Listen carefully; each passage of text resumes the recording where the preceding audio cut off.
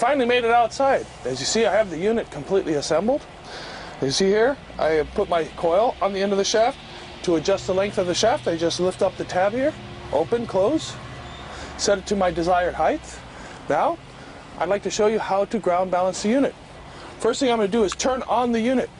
When you turn on the unit, it's going to take about 8 seconds for the display to come on, everything else to happen, and we'll be ready to go. Come over here in the shade because the sun's just a little bright on the screen so you can see what we're doing. Now, I'm going to make sure that my threshold and my sensitivity are at 0. Okay, I'm going to turn up light volume a little bit. Now for my delay, I'm going to keep this right around the middle mark, around 50 or so. And then my interference, it's going to scream. I want it just to go quiet. Now with the delay, I'm going to fine tune it. Okay.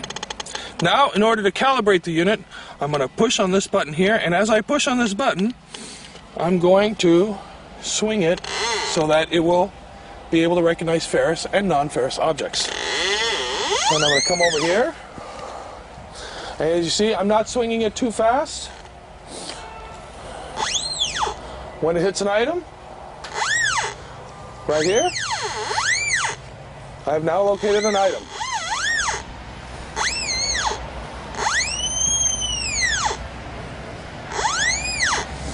So in order to pinpoint, I come from different directions, or I could stop right on top of it.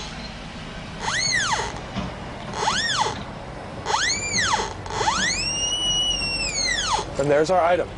It's that simple to use.